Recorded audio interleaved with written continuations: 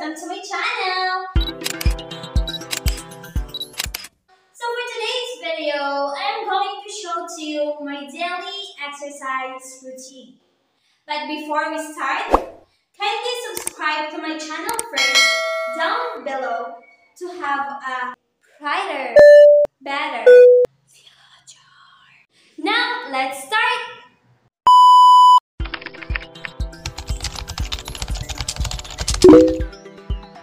Exercise is great for the human body and it has a lot of benefits.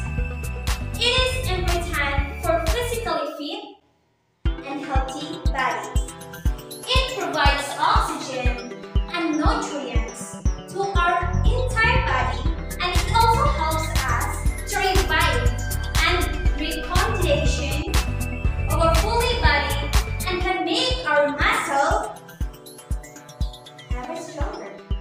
If you want to improve your functioning of the cardiovascular disease, execute exercise. People who do yoga or daily exercise, they never get sick or illness. Therefore, exercise is the only way to avoid illness and diseases.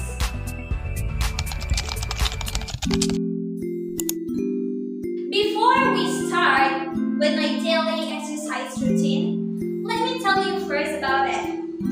Of all the exercise I have encountered and I love the most, I choose cardiovascular and strength fitness.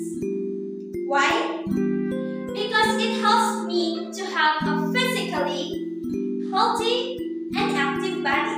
Usually, I do exercise for about twice a week and for almost 10 to 15 minutes. Sometimes it takes 15 to 20 minutes when I'm with my mother. Especially, we do together exercise in our house.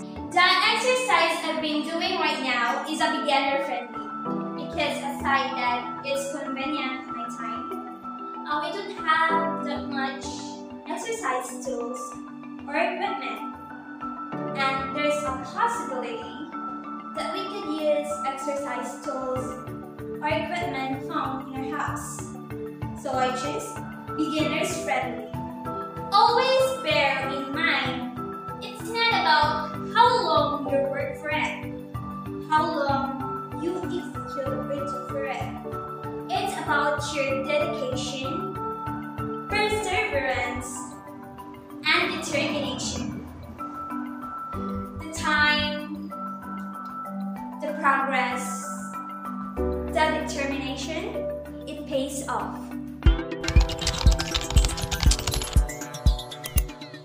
Let's start with my warm-up. March. Keep your knees up and move your opposite arm with the opposite knee for progress. Lift your opposite arm above your head while lifting up. Butt kicks. It may help increase the speed of hamstring contraction, which can help you run faster and can be used as a dynamic stretch for your quads. Squat. It actually strengthens your knees. To do this, your feet should be on shoulder wide apart and toes should facing outward.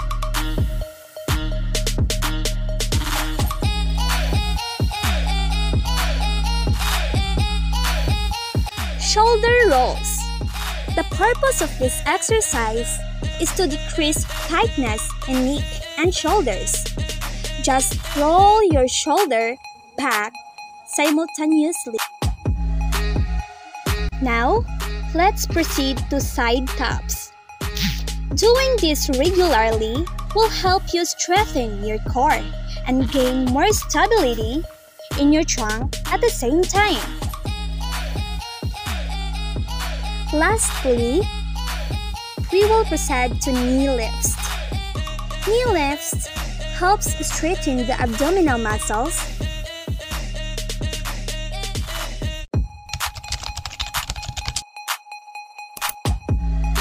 Sideways neck stretch. Stand with your feet hip width apart. Tighten your belly and pull your shoulders back. With your head slightly forward, slowly tilt your air toward the shoulder on the same side until you feel a stretch. Side lunge stretch. Keep your upper body straight and legs apart.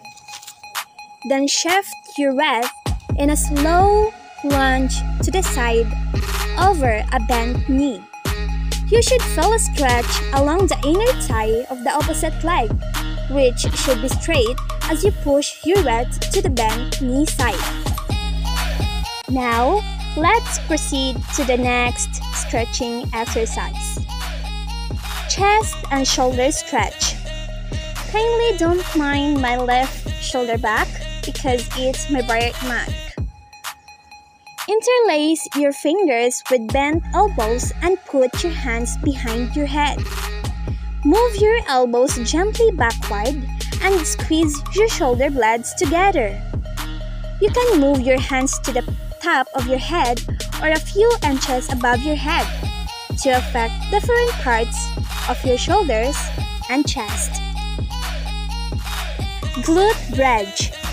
This one stretches your hip flexors.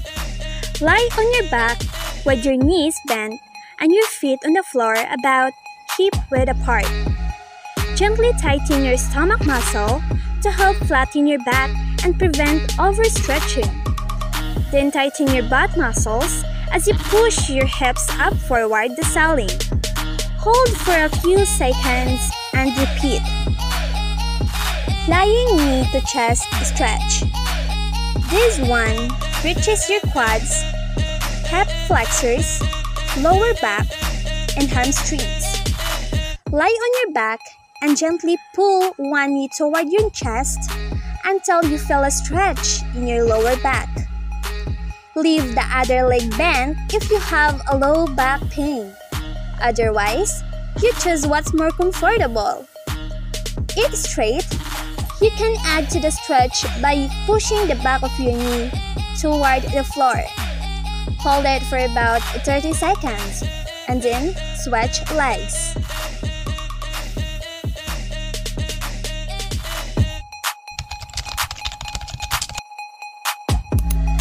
Now, let's proceed to our cool-down exercises.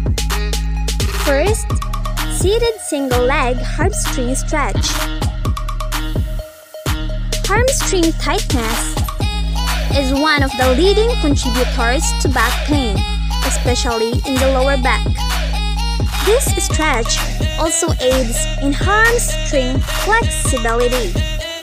You should include this move every time you stretch. Even if you don't currently have back pain, it will help prevent issues down the road. Second, standing quad stretch. The primary function of the quads, that big, meaty muscles in front of your thighs, is to help control knee motion.